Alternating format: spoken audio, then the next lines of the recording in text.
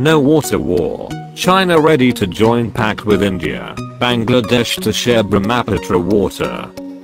China's state-run media outlet on Monday said Beijing was ready to enter into a multilateral deal with India and Bangladesh to share water from the Brahmaputra River.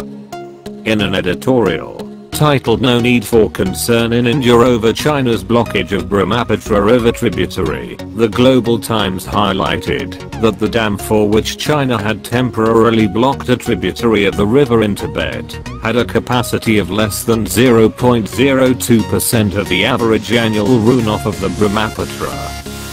Frankly, there is no need for India to overreact to such projects, which aim to help with reasonable development and utilization of water resources, the editorial said. It added that Indian media houses were trying to create a false impression by suggesting China's move to block the tributary is a silent show of support for Pakistan in its dispute with India over the Indus Waters Treaty. The construction of the dam project on the tributary of the Brahmaputra started in June 2014. The article said. The editorial said China is willing to follow a system similar to the one it has put in place with Myanmar, Laos, Thailand, Cambodia, and Vietnam to share water from the Langkang-Mekong River.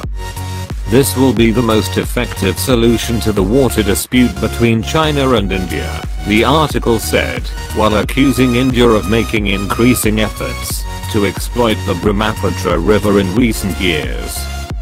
China had blocked a tributary of the Brahmaputra, Xayabukwa, in Tibet on October 1st to construct its Lalho hydro project, believed to be China's most expensive hydropower undertaking. It is expected to be completed in 2019.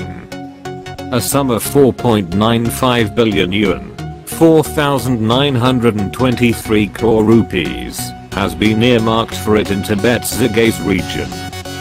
Zigaz is about 200 kilometers from Sikkim, and it is from here that the Brahmaputra enters Arunachal Pradesh. Thank you for watching. Please like, comment, share, and subscribe.